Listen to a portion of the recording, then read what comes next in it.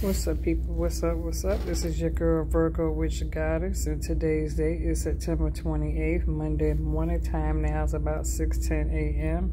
So this is going to be a basic general reading for my air signs, Libra, Gemini, Aquarius, and so this is going to be from October 1st to October 15th, 2020. So this is going to be like a mid-month reading for air sign. And so what I could tell you, Libra, Gemini, Aquarius, at this time right now is that you do have a Cancer who desires to be with you. Okay, where this Cancer does want to rush in with this Knight of Cups and take some sort of swift action toward you, but they could be moving kind of slow. Where this Cancer is wanting to come in with this Page of Cups and make you an offer. With this Five of Cups, this Cancer is feeling a bit depressed without you and hopeless without you. Where this Cancer could be very intuitive, have a little bit of psychic ability. This Cancer may be having dreams about you. This Cancer may feel as though they got themselves well established enough to come in and, you know, make their move when it comes to like rushing in with this Chariot card. Others of you may have ended a situation with a Scorpio. Okay, so Libra, Gemini, Aquarius, you could have ended things with a Scorpio. Okay, and the reason why I say that is because with this Five of Swords, okay, swords represent air represents Libra, Gemini, Aquarius. Take it how it resonates, flip it how you need to flip it, just don't force it. Five of Swords, dealing with somebody deceitful who's a cheater. Eight of Swords, feeling trapped and isolated. Okay, Nine of Swords, feeling stress, anxiety, worryation, losing sleep over the situation. Ten of Swords, somebody being stabbed in the back. Knight of Swords, dealing with somebody who could be a bit selfish and cruel. You know what I'm saying? Saying a whole lot of harsh shit. Queen of Swords, not really allowing you to be objective or giving you, you know, no type of say-so, where you're trying to use logic in a situation, but it can be hard for you to do that because you're dealing with somebody who could be a bit unsympathetic, somebody who's a bit unapologetic, somebody who could be a bit cruel, like I said, and harsh with their words.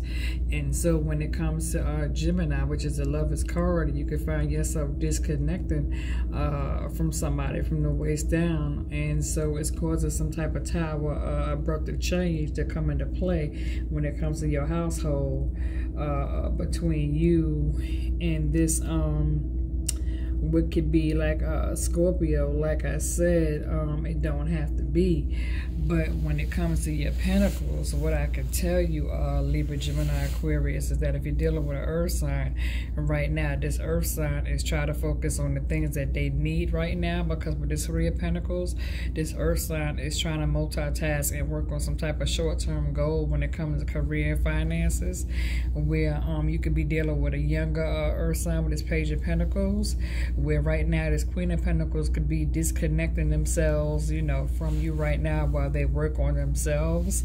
And so it could be possible that with this King of Pentacles, you know, they don't want anything to hinder their progress right now when it comes to moving forward, because they are trying to focus on their coins.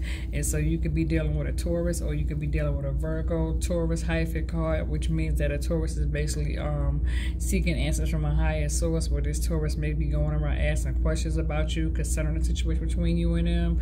And so when it comes to this Virgo could be very introverted, wanting to be left alone, wanting to have some privacy time for themselves. Okay, and so right now both this Virgo and this Taurus is focused on their coins. Okay, when it comes to a fire sign, what I could tell you is that you do have a with this Two of Wands, you do have a fire sign who's wanting to put forth some type of effort moving forward when it comes to making plans for the future, where this Four of Wands is like this person is ready to step things up to the next level.